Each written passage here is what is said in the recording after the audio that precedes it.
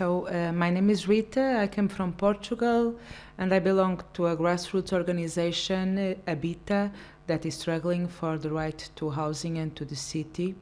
And at the same time, I'm involved in a European action coalition of the right to housing and to the city that we are constructing.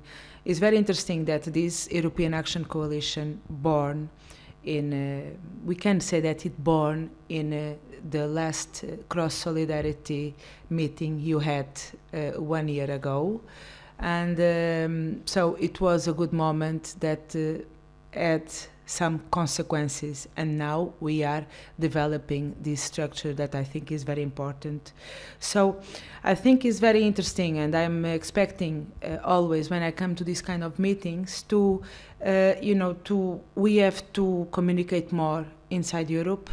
We have to make more discussion, linkings, and organizing, and make a movement of different movements with diversity that can fight against austerity, fight against all the change of regime that they are organizing in Europe.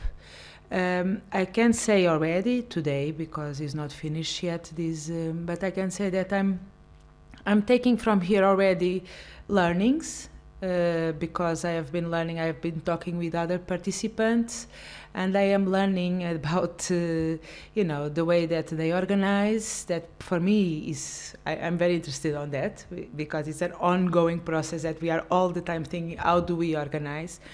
And mainly that, knowing new people, new movements, learning how they do, and think how I can adapt that to my context. So that's it.